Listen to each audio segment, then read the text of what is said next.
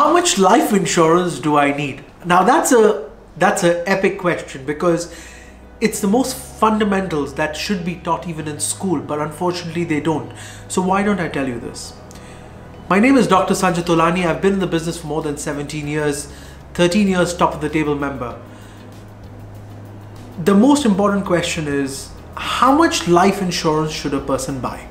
And there's a very simple rule of thumb that's been used for a very, very long time, which is 10 times of your annual income.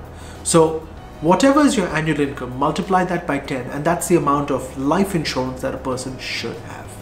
Now, is that the correct answer? No, that's the rule of thumb. It's just like, how much water should you drink in a day? Now, the average rule of thumb is 8 to 10 glasses of water or 2 liters of water, but that would change from person to person. You see, if you perspire too much, you work out too much, you would probably need more water.